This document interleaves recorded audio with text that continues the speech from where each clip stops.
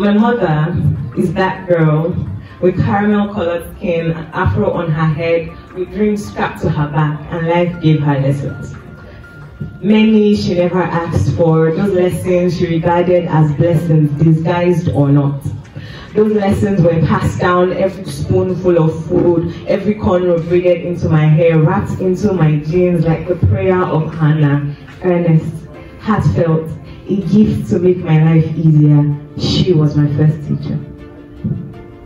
She told me I come from a long line of strong women. Women who birthed greatness with both feet planted on the earth. I heard that the first things my lungs filled up with were screams of love. She taught me that journeys are meant for people, groups of people. And every traveling party is a Lot's wife, seeking the pleasure left behind. Do not spend too much time with your eyes facing your back, that you forget the land flowing with milk and honey in your grasp.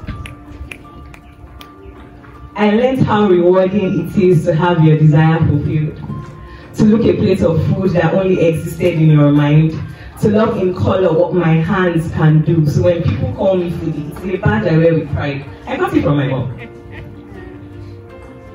She showed me how the men you call uncle, friend, neighbor, can see your body as a fruit ripe for plucking, how a woman's voice can grow hollow in her chest trying to preserve what is hers. I will hear that story when I am 10, but to be 6 years too late. She taught me that you cannot find completeness in a man. He cannot be the glue that holds your pieces together. He cannot fill the love-size hole in your heart. You are savior and lover. You are friend and forgiveness, wholeness.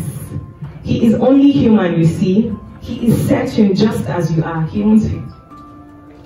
She taught me that my body is mine, and within me is God's creative gift to whip a miracle out of nothingness, and nurse it, nurture it, nourish it with my heart till it flourishes.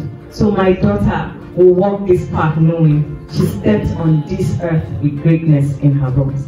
Thank you.